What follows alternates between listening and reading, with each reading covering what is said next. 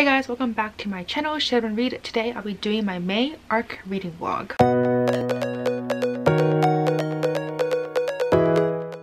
So as always, I have my laptop over here, so let's just get right into the books that I will potentially be reading for this vlog. So as you can probably tell, I actually skipped April just because I want to get a head start on the rest of the months in this year. I realized that even though I've been pretty good about reading the books on time, I feel like by the time I actually post the videos, like edit and post the videos, they end up becoming mid to end of the month, and I have some books in there that might have came out in the beginning of the month. So I kind of want to start being able to read the books way in advance and have the videos edited and posted ideally like the first week or so of the month. That is why I decided to just skip April altogether and just jump right into May. So I have 5 books that I will potentially be reading. Well, technically only 2 or 3 books. These are the 5 options that I have. These are all NetGalley, by the way. I don't have any physical copies of the May arcs this time around. But the first book that I'm really interested in reading is Look at the Titanic by Stacey Lee. This is actually my most anticipated video, so I will link that somewhere above in case you want to check that out. But this book basically follows the stories of these 2 Chinese descent survivors of the Titanic, but it is loosely inspired by the real accounts of the 6 survivors from the Titanic. So I'm really intrigued by this story for sure, because I've never heard of any Chinese descent survivors in the Titanic before, but it turns out that there were. So I am definitely intrigued by this. So this is the first book that I will potentially be reading, but this is very high on my list, so I think the chance of me reading this book is actually very, very high. Then the next option is The Ones We're Meant to Find by Joanne He, and it says over here that this is a sci-fi fantasy with mind-blowing twist.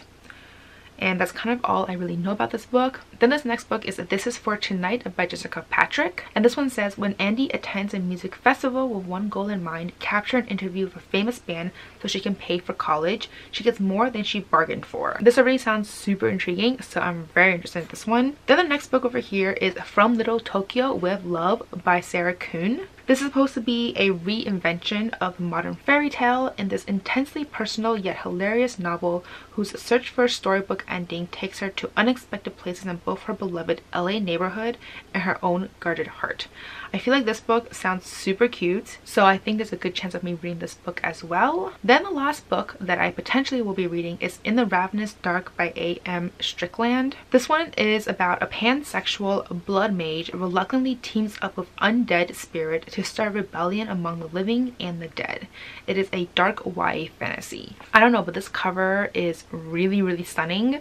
So I don't know, I feel like right now I have the historical fiction that I really want to read, and I don't know if I want to go with a contemporary next or a fantasy next, or even both. Who the heck knows, guys? But I definitely have a lot of really good options for May that I'm really interested in. So yeah, that's all I have to say for this very quick intro, but I definitely have some solid choices this time around. So by the time I update you guys next, it will be once I start reading one of these books. Hey guys, so jumping in quickly to give you guys an update for my May arc reading vlog, and that is Luck of the Titanic. I have been struggling and holding off on updating you guys for this vlog for the past 2-3 weeks or so, mainly because I haven't been reading at all.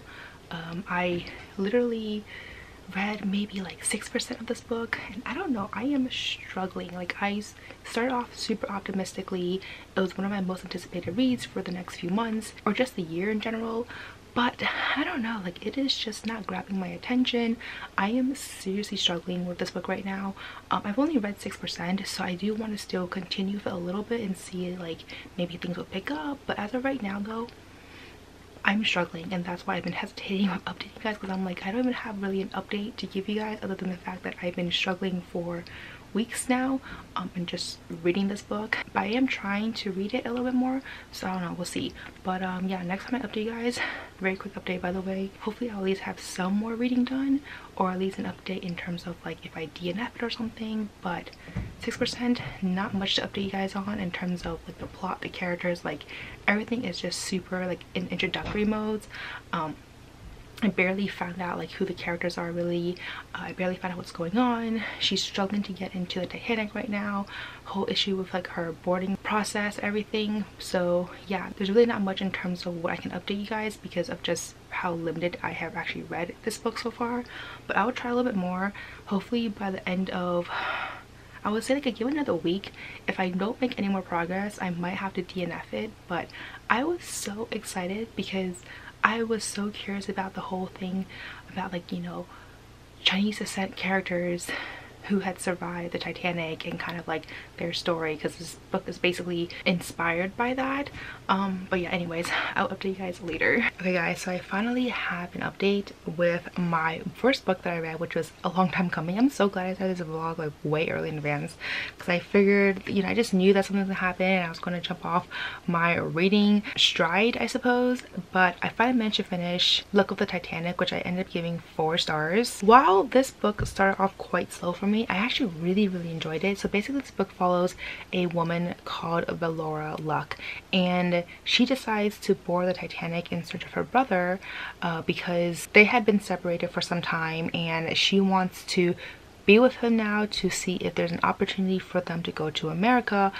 However, she faces some obstacles, one being the fact that she wasn't allowed on board, so she had to sneak on board because who she was supposed to be traveling with was actually the woman that she worked for, and they were supposed to be first class passengers, but because of something happening to the woman that she worked for, she was actually going by herself, and they were like, you have to come with, you know, whoever you're supposed to come with, like this ticket is invalid only for you, because she is Chinese or half Chinese.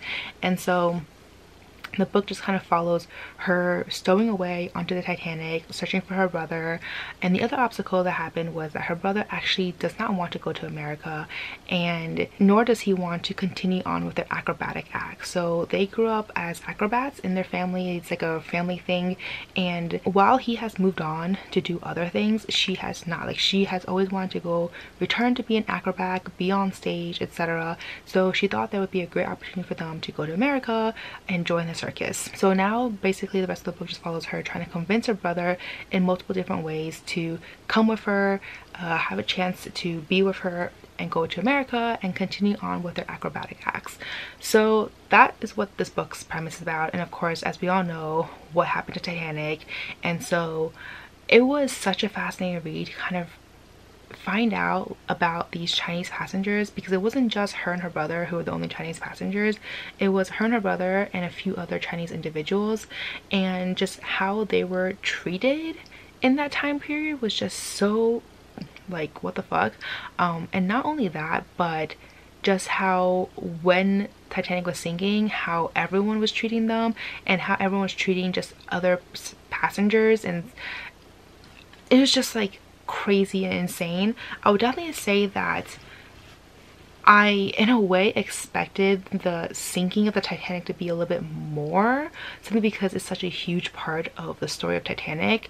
In this book though, it actually was not that much. I would say it was like the last, I don't know, like 10% of the book, maybe 15% of the book, and then that's when like everything was happening and they're like scrambling and trying to survive, etc. So for most of the book was actually about her and her brother and trying to be in the circus, and her trying to devise ways to stay on board and all these other like disguises and everything. So anyways, that's all to say for this book. While it did start off quite slow for me, it definitely picked up after they actually met up. I think like in the beginning it was just kind of slow, like slow start for sure. But anyways, that's all to say for this book, and I will actually have to pick my next book now.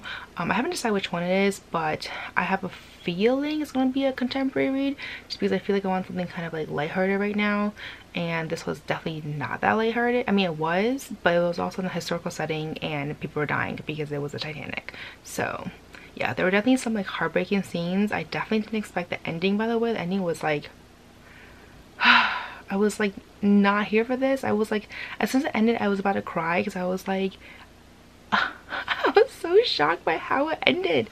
But yeah, that's all to say without any spoilers. So I will continue on with my next book, and then I will check back in later. Hey guys, so just wanted to jump in quickly and finish out the vlog.